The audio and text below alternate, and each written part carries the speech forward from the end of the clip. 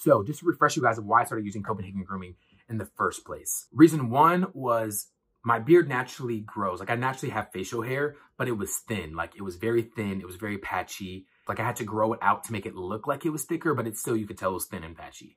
Secondly, my mustache was very thin. Like I wouldn't even have called it a mustache. It was just fine hairs on my upper lip.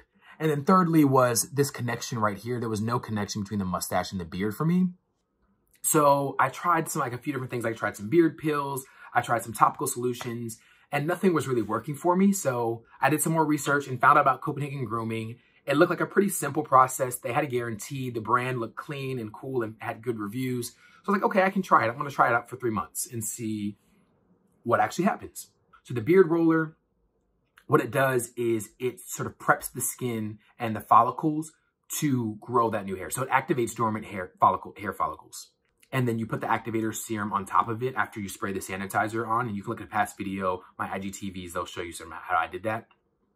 But it actually started working. Like I'd feel the hair growing, but that led to irritation in my skin because like, you know, when hair grows, it itches. I was like now on the hunt to find moisturizers and beard moisturizers and facial moisturizer, like all that stuff to like get rid of that irritation.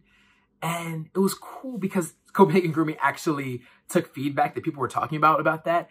And they introduced like a facial moisturizer to help deal with some of that itchiness, as well as a beard moisturizer to help the hair that's growing be more moisturized and thick and healthy.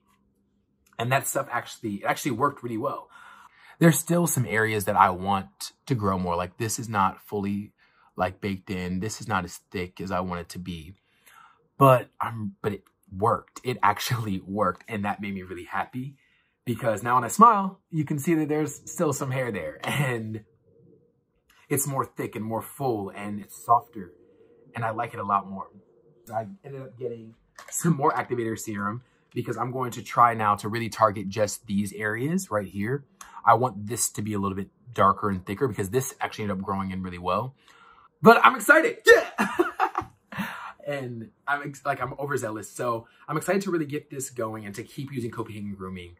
Copenhagen helps take like the little insecurities you might have about like different sort of grooming things and helps make it something that doesn't have to be an insecurity. It's just something that's a part of your life and who you are. Like their hashtag is I own my beard. Like I own my beard. It's me, no matter how it looks, no matter what shape, form, curl, anything, like it's mine. And I really like that and that they promote that. That's it for the beard journey. I'm actually about to go get my haircut now. This beard is going to get cut off. So adios.